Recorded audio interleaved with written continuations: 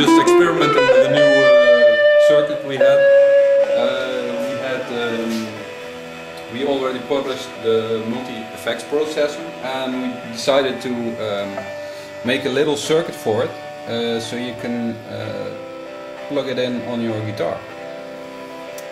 It's based on a well-known Ibanez TS9 circuit, but it's a little simpler and it's really easy to build.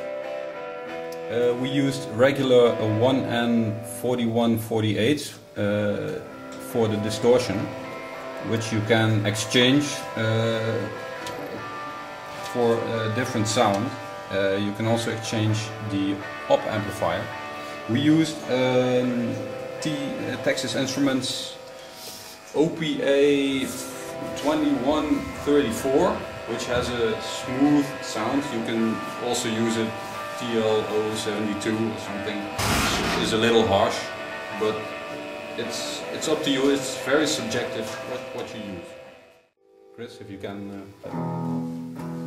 We have a clean sound.